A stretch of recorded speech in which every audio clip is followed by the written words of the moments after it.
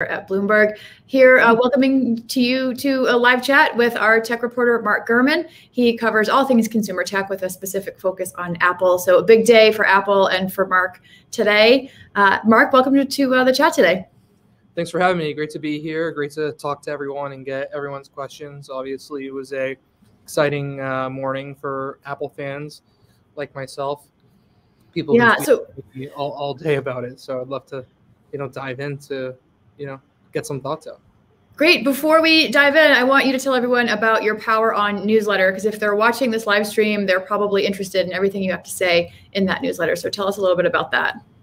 Yeah, so Power On, for those who are unfamiliar, every Sunday comes out around 1 p.m. Eastern, 11 a.m. Pacific, goes through the week's news. There's scoops and tidbits, everything about Apple and other consumer tech companies. I had a little preview of the event today on the Sunday newsletter. There was a little review I had of the Ray-Ban Spectacle copy, or whatever you want to call it. So yeah, please subscribe. It's growing really quickly and really well. People are loving it, and you can sign up. It's in my bio on Twitter. You click the link, you can sign up there. There's also a landing page on Bloomberg.com under the newsletter section, under the tech panel. Bloomberg.com newsletters, Bloomberg.com/newsletters if you want to find Mark's email newsletter, Power On, and all of our other newsletters. I'll put a plug in too. If you're a Bloomberg.com subscriber, you get Power On early and you get full access to Q&A with Mark every week, not just in this live stream, but every week. So check that out. Mark, let's talk about the event today. What's your initial reaction to it? Oof. Okay, so it's a bit of a muted event, right? I mean, I called for Apple to call the new phone the iPhone 13. But truth be told, it's closer to a 12S. They made the camera diagonal on the 13 and 13 mini, so I guess that's a design change. The notch is 20% narrower, so not significantly narrower. But overall, these are small upgrades. They're not even saying how much faster the processor is. That's because I believe it's pretty much on par, just slightly faster than the A14 last year. I thought the Apple Watch situation was pretty interesting, where they did not give a release date for the Apple Watch. They basically said it'll be coming later this fall. That's because there are some pretty significant production delays and some design changes and other tweaks over the course of the product's development over the last several months. The new iPads, the iPad mini, just as expected, basically a shrunken down iPad Air, iPad Pro. I think that's going to do really well, and people are going to be quite excited about that. I don't like the new color of the new phone, the Sierra Blue. I wish there was like a matte black or a darker slate color. I guess I'm going graphite this year. I have the quote-unquote Pacific Blue right now. Looks pretty much like the graphite, but I think I'm going to go for the graphite this year. Apple Watch, bigger screen as expected. It's about a 2-inch display. It's 1.92 inches on the diagonal. Much higher resolution, 16% more pixels, but 20% more screen area.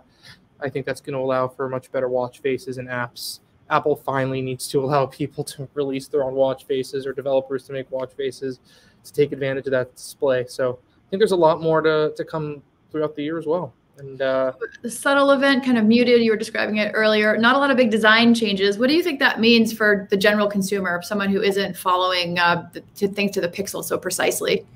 I don't think it means anything, honestly. I think that the redesign for the iPhone last year was fairly significant. You'll get a big new design next year. So I think this just makes sense as part of their 2 to 3 year design cycle, where they keep the same design. It actually would have been abnormal if Apple were to change the iPhone design again after just changing it last year. I also think it's pretty cool that the phones are just shipping. I mean, they're going on pre-order on Friday, so in a couple of days. And then they're going to start shipping on the 24th, so about 10, 11 days from now. Last year, there was a several-week delay. So not surprising that we didn't see a big design unveil today. Did anything surprise you? Did anything surprise me? Not necessarily. I mean, I think we got a lot of the features on the money in terms of the new watch functionality. Obviously, as you've seen, the watch casing is rounded like the current model, not flat like I discussed. I anticipate that having been a design change due to the complexity that comes with that, or a design that they're going to utilize in a future generation. But of course, as everyone saw, they're rounded. again this year. Even they're actually even a little bit more rounded than the current ones. That new glass that they're using on the top of the display, the crack resistance, I think is going to be helpful. I can't tell you how many times I've knocked the watch into like a doorknob or something or the corner of a table and shattered the screen. So, hopefully that, that stands up to what Apple's marketing machine is saying it will do. Yeah, let's stay on the watch for a second. I know some health updates. Nothing really big happened in the health update space. Do you see anything happening there? Maybe in the next release? Yeah, so like as we said would be the case, there's really nothing new on the health side of the watch. Certainly disappointing given that they're pushing this as a health device, right? Next year will be a thermometer feature. Probably in 2 or 3 years there'll be the blood pressure feature. And I still think the time horizon on glucose is at least 5 years out. But those are the 3 big ones, right?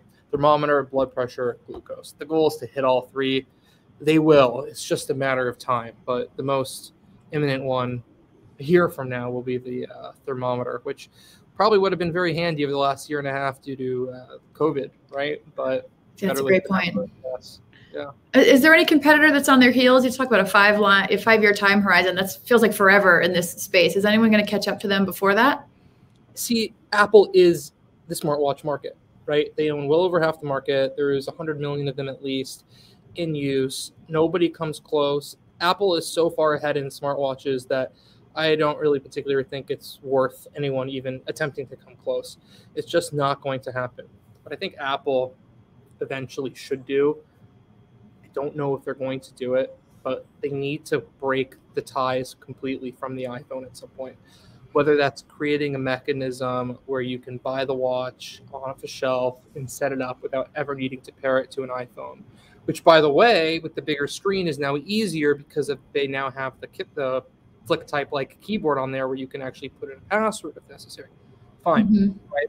Or make it compatible with Android, release an Apple Watch app for Android. One of those 2 things needs to happen to really unlock the watch. And until they do that, the addressable market is limited to how many people have iPhones. Huge market, obviously, but if you want to loosen that a little more, you got to make some changes on delinking. Sure. You've reported that about half the company's revenue is from the phones, though. So do you think they're hesitant to decouple the watch from the phone in that way?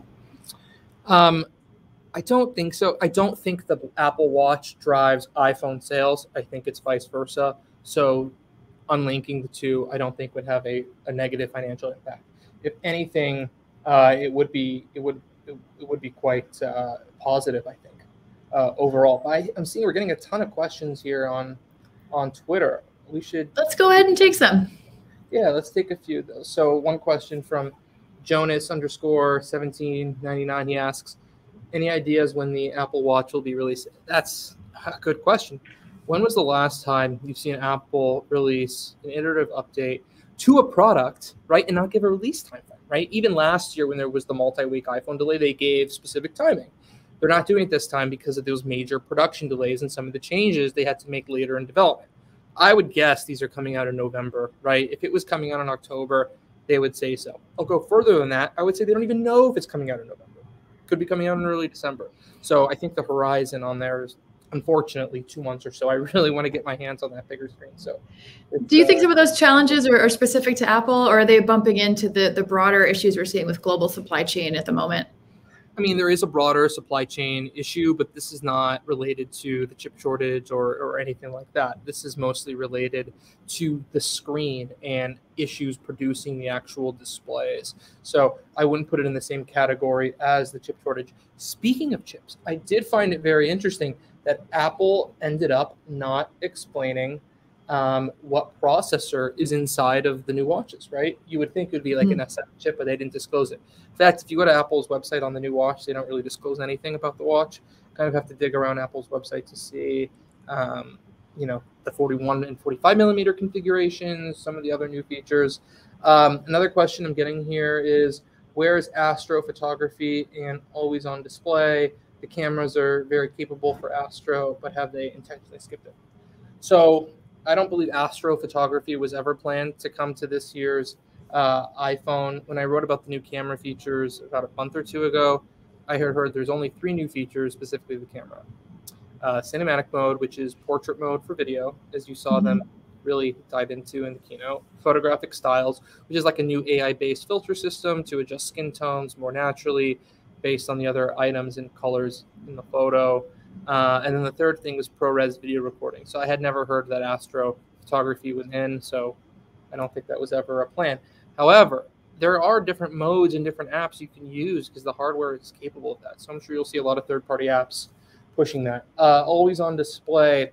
Yeah, I had never heard that always on display was coming to the phone. What I had heard is that the screen hardware would enable such functionality. So it's unclear when that feature would arrive. Perhaps it's next year or the year after. But that is certainly something, given the higher refresh rate, that could be accomplished on that new phone, just like it could be done on the watch. What other questions are we getting here? I've got one here from Yusuf who says, hi, Mark. I just want to hear your latest info on the mini LED MacBooks. Is Apple announcing them soon? Yeah, so they should probably be announced in the next month or so. I heard they are several weeks away, so we'll see them probably late October, early November. Oof, these have been delayed time and time again. These were supposed to come out in June and July, then in September. They kept pushing back. I personally think it's a mix of problems related to the chip shortage. Obviously, new processors and a complete redesign coming to this machine. And then also the mini LED is creating a ton of complexity in the supply chain, like we saw with the iPad Pro, the new ones earlier this year, which also has mini LED on the 13-inch model. So I think you're seeing similar challenges in production for those as well. What other questions are we getting here? Hold on, I'm seeing a lot on Twitter. Let me find some good ones. While Mark's scrolling on Twitter, I'll remind everyone to sign up for Mark's newsletter, Power On. It's coming to you every Sunday. All these inside scoops on Apple and all things consumer tech. You can go to bloomberg.com/newsletters to find Power On and all the rest of our suite of newsletters coming from Bloomberg. And Mark, if you want to take another one here from the stream while you're searching for Twitter, how about that? We've got one from You Can't Unhear This is the screen name. Would you recommend someone with an iPhone 12, not Pro, upgrade to a 13? An iPhone 12, not Pro, to a 13. Okay, so here's my theory on that. If you're able to get a new iPhone without paying any money out of pocket upfront, without increasing your monthly payment if you're on an installment plan, and without needing to run a credit check, right? If it's not going to cost you anything, I don't see the reason, if you're an iPhone fan and you really want the new device, not to get it. Now, when you have to start shelling money out of pocket, when you have to start selling your phone on eBay, when you have to start doing trade-ins, when you have to do a credit check through the iPhone upgrade program, that creates complexity that may give me or someone else some pause to upgrade. But all things equal, I don't see the point not upgrading, right? But going a little bit deeper, this is not that big of an upgrade, right? If it is going to cause you a headache in any shape or form, probably better off waiting to the 14. What I did see, though, were some pretty good carrier deals. Like, for example, this T-Mobile deal. So I'm on the Magenta Max plan through T-Mobile. I have an iPhone 12 Pro Max. So what they're saying is I could get up to $1,250 for my phone, $800 in cash coming from Apple, the rest coming in bill credits from T-Mobile. Essentially, if I go from the 12 Pro Max to the 13 Pro Max through T-Mobile, it's not going to cost me anything, right? And I think that's going to be the case for a lot of people. So it's just sounds like you have to write a post about how to get all these hacks to get around it. That might be useful to folks asking the same question out there. Stay tuned to Power On this weekend. But yeah, I mean, I think if you really do a little bit of research and crunch some of the numbers, sometimes I like to pull out an Excel spreadsheet for these things, you can probably get the new device without paying anything, very little at most. The thing that worries me, though, is that some of these upgrade programs require credit checks. I had a friend who had the iPhone 10, right? And he didn't upgrade to the iPhone 11 because he didn't feel the jump from the 10 to the 11 was worth the credit check. So there might be a lot of people who just don't want their credit score to maybe be adjusted a little bit because of needing a credit check, right? But the credit check situation is dependent on which upgrade plan you have. That, I think, is related to Citizens Bank with the iPhone upgrade program through Apple, but there might be other plans like the Apple Card plan that doesn't really impact your credit score. I have another good question coming in here from Sean, SG4920. What are your thoughts on the Global Star rumors now following the event and lack of reference to Global Star? So if you remember my story from a few weeks ago on the satellite functionality coming to the device, are coming to the iPhone eventually. We said this would be for future iPhones. We said it would not be announced this year. That's exactly what happened, right? So maybe there's satellite hardware tucked in to the iPhone 13 itself, but the functionality won't be coming till next year.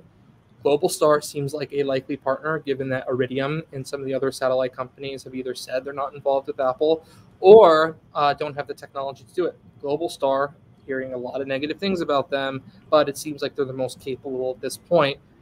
They've been filing with the SEC documentation saying they've been getting investments for an upcoming service or product from a secret provider and whatnot. So it all adds up that it could be Globalstar, but I think the iPhone satellite story is a little too early. But what I will say is this is not something that you'll be able to use to call your friend on a mountain. This would be for, God forbid, if you're in a disaster, a plane crash, a car crash, a boating accident in the middle of nowhere without cellular connectivity. That's what this is going to be for. Obviously, it's a niche feature, but there's some people who were in those situations. Yeah. I've got another one here from David Sada who says, when can we expect an in-screen fingerprint sensor, or will Apple not move on from Face ID? Yeah, I think Face ID is still the future. There was a period at the beginning of the pandemic where Apple was discussing internally the need to probably move to Touch ID because of masks, but then they added the software functionality to better deal with masks. I believe there will be in-screen Face ID in the next 2 or 3 generations. And maybe for the lower end models, they'll do in-screen Touch ID instead, or relegate it to the display, or sorry, to the power button. So I think in-screen Face ID is probably more promising at this point than in-screen Touch ID. The benefits of having Face ID over Touch ID are tremendous. Obviously, you get the AR component, you get emojis, you get animojis, you get better authentication. Obviously, Face ID is more secure to some extent because of the variables you have in your face versus what you just have in your phones. So there's a lot. How about some from Twitter? Let's see. So we have someone, LK Writer, saying he's really disappointed that there is no in-screen Touch ID. I've heard that from a lot of people. I mean, because of the mask situation, people want to unlock their devices with their thumb. Mask plus sunglasses, forget it. Yes.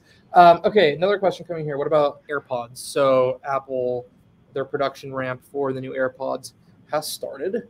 There will be another event next month. So it seems likely to me that the new AirPods would probably hit alongside that. Another possibility, last year they sort of capped off the year and released the AirPods Max headphones right before Christmas. I could totally see Apple saving the regular AirPods for Christmas time as sort of like a last product launch of the year, stocking stuffer type of gift. So I could definitely foresee that. But I would say for sure before the end of the year. We got more questions coming in from Twitter. Why no USB-C? Why no matte black? Why no always on? Why no improved battery on the Watch 7? Where's the stainless steel Watch 7? Why do they still sell the Watch 3 and the iPhone 12? Okay. It's a lot of questions. It's a lot of questions. One. But I like Big one to start with. I like all of these. I'm going to start the last question. Why do they still sell the Watch 3 and the iPhone 12? I don't know. I don't think they should sell the Watch 3. I mean, it's become sluggish, barely functional for some people. I think they should definitely not sell that anymore. I can foresee them when they launch the Apple Watch SE 2 next year, keep the current Apple Watch SE, move that down in a line to replace the Series 3 watch. The iPhone 12, that makes sense. Of course, they're going to continue selling the iPhone 11. You don't want to leave that gap. Now they have the 11, 12, 13. I did see a steel watch on Apple's website. Why no improved battery on the Watch 7? I think it's too early to tell. They haven't released any specs on the Watch 7. Clearly, there's something up. And I totally agree with you on the matte black iPhone and the USB-C. It doesn't make much sense to me that if you've seen in my Power On newsletter that the iPads, all the iPads at this point other than the entry level, the Mac, all USB-C, but the phone is still Lightning. It's kind of absurd. It's time to either switch to USB-C or remove the plug altogether, I think. Definitely want a matte phone as well. Talk about that a little more. I thought that was a really interesting piece that you wrote. We're just getting into the complexities of having so many different devices that aren't all using the same charger. And now we're talking about new products coming out and the future of this. Where do you see it going? I see them going completely wireless. The end goal is to have a situation where all your devices can recharge each other.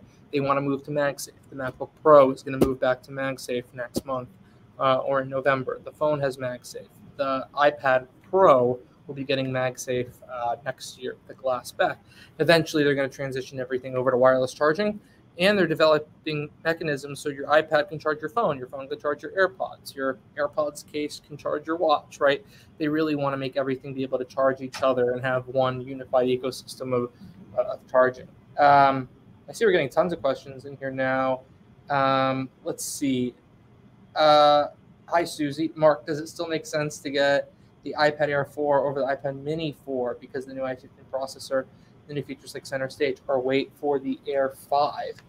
Oof. Well, all things equal, an Air 5, if it adds center stage and then A15 and the new front camera, it would be identical to the iPad Mini, and the only difference is screen size. So the iPad Mini is what the new one is, 8.3 inch diagonal, and the iPad Air, I think it's 11, right? Or 10.9 or 11. Anyways, close enough. It's your choice.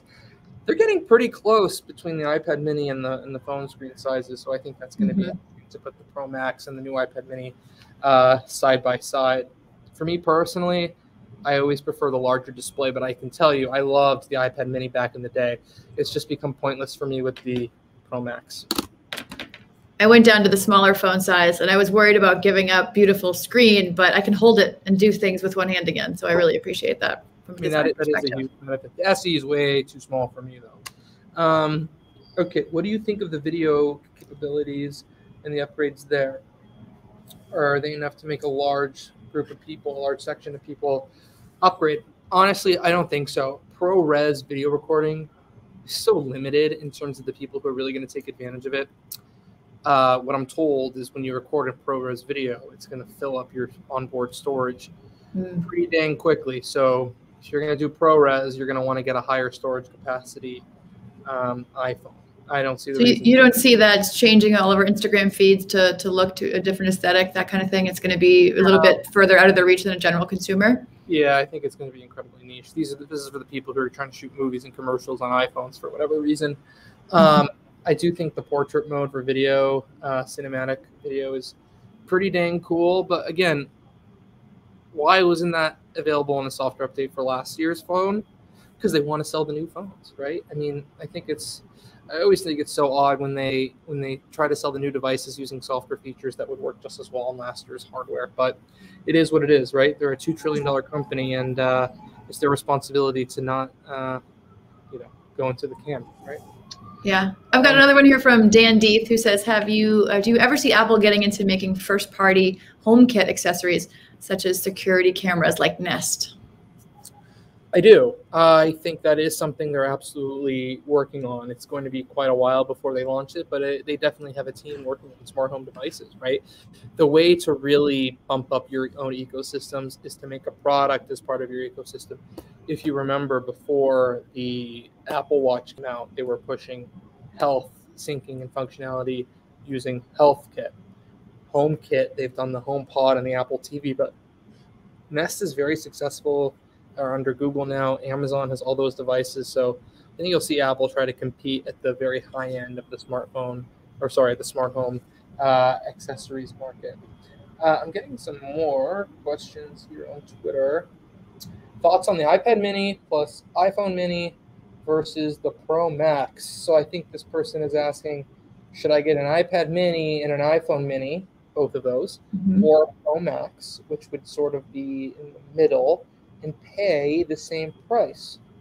My initial reaction would be, why have two devices when you can have one that basically accomplish the same thing? So for my money, I'd probably get the Pro Max and not carry around two devices.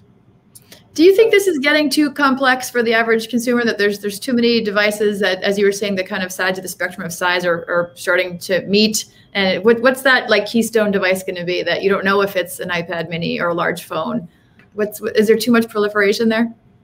I think there's a lot of devices. I think there's a lot of consumer choice. To me, the ultimate Apple device would be a foldable iPhone Pro Max that unfolds to the screen size of the iPad mini. So imagine a device that is about the size of this, and then you can fold it and it becomes the size of like a small iPad, right? Well, the 90s are cool again, so flip phones might be the answer that we've all been waiting for. I think Samsung was absolutely onto something. I had the first fold. If anyone watching this remembers, unfortunately, I discovered, unfortunately or not unfortunately, a huge flaw with the phone where if you unpeeled the screen protector, which by the way they didn't tell you to unpeel in that model, destroyed the whole phone. Anyways, whatever. But like that would be cool. Like if Apple did a foldable, I think that would be one of the most popular Apple devices ever. Obviously, there would be some cannibalization there, but as Apple likes to say, we'd rather cannibalize ourselves than have Samsung do it. By the way, I think Samsung is doing the right thing by going all in on foldables. You're going to see so many more foldables from them. I think they're doing a great job. Some more questions I'm getting here. What features can make it a worthwhile upgrade from the AirPods Pro to AirPods Pro 2? Okay, so AirPods Pro 2 next year, a couple things. They've been testing a shorter stem. Unclear if they're going to ultimately go with that design because those are still quite a ways away. Other thing is fitness tracking. So maybe monitoring your sweat in your ear or monitoring heart rate from your ear. I guess the eventual goal is to put cellular in the AirPods, right, and make them a standalone device just like the watch. I think that's going to be a decade away, though. But the future for the AirPods it's pretty clear to me. Some people have called them an ear computer. I think it's absolutely a stretch, and that's PR spin to some extent.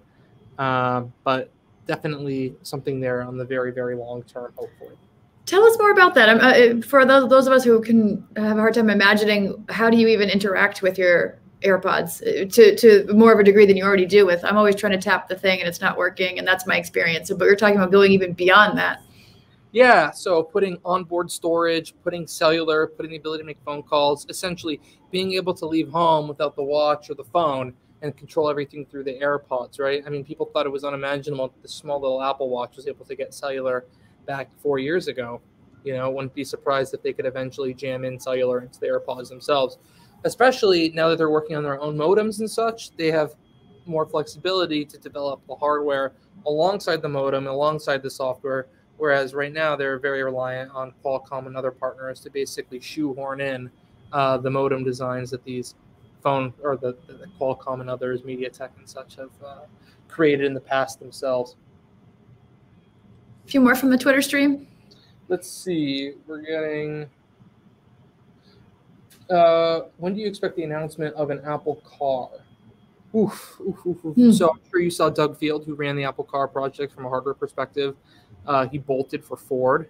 Very interesting. Like, wouldn't you think that if you ran the Apple Car project for the biggest company in the world and you were successfully able to take that project from inception to launch, you would make your legacy big time? Don't you think that if Doug Field felt that he was able to actually do that, he would have stuck around for it?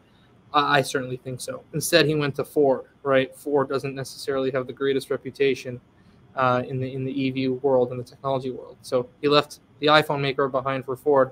I don't think it's a great look. And now they put Kevin Lynch in charge, the only guy at Apple who's successfully brought new hardware and software product, the Apple Watch, to market. So I think this is still very much a software story. To answer your question, Pascal, I don't think they're going to announce an Apple Car within the next 5 years. I think the horizon on that project is 7 to 10 years. It's quite a ways away. If you were talking about earlier about the next watch, really, or some of the health capabilities not even being for 5 years, and you're talking about jumping to an entire vehicle, it does seem like you'd have to double or triple that timeline. Probably. When could we see an Apple foldable that doesn't cost thousands of dollars? Are there any barriers besides cost? I don't think cost is really a factor for Apple. The iPhone 13 Pro Max, the top end now, I think I saw $1,600. So I don't think Apple would blink twice to release a $2,200 foldable iPhone, and I don't think there's a lot of consumers who will blink twice to buy it. So I don't think price is the issue. I think it's a technical issue.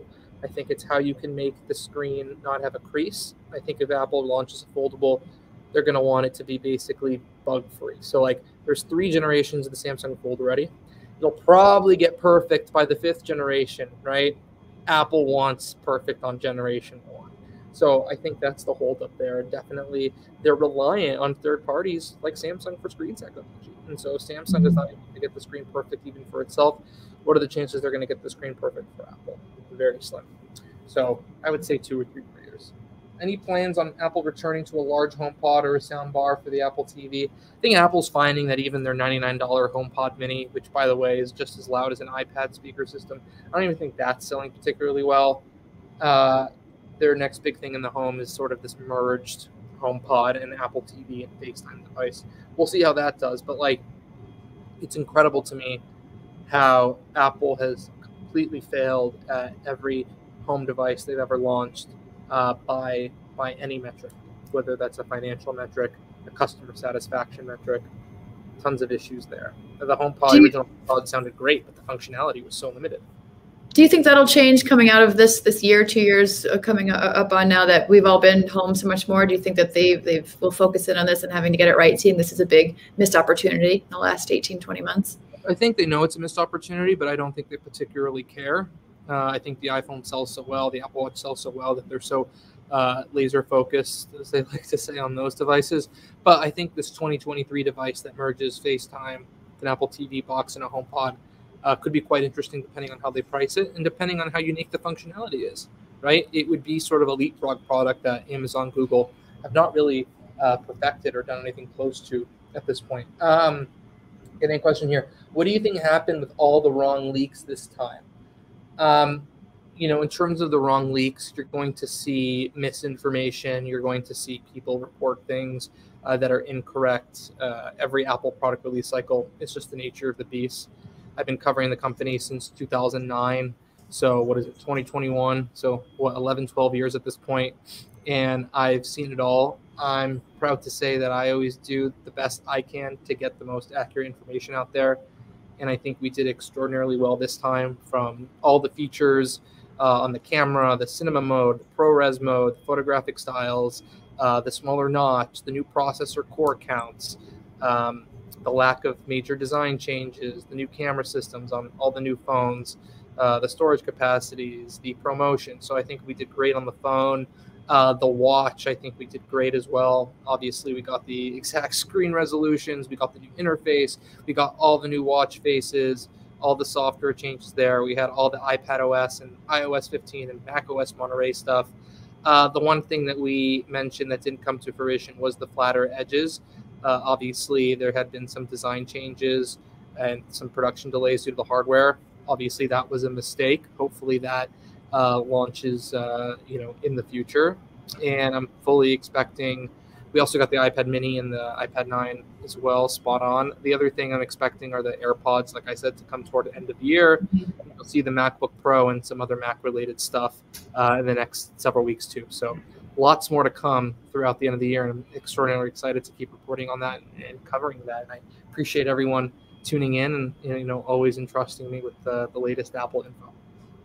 Great. Why don't we do one more from the stream here, and we can check Twitter one more time. But in the meantime, I've got one from Maturis Paul, who says, do you think India will be an important market for the sale of the new iPhones? Well, what did stand out to me, which I thought was pretty interesting, were the price drops on the iPhone 11 and iPhone 12. The iPhone 12 now is $599. For the functionality, which is mostly what you're getting on the iPhone 13 as well, that's, I think, a pretty damn good price. I think the iPhone SE price is still quite aggressive.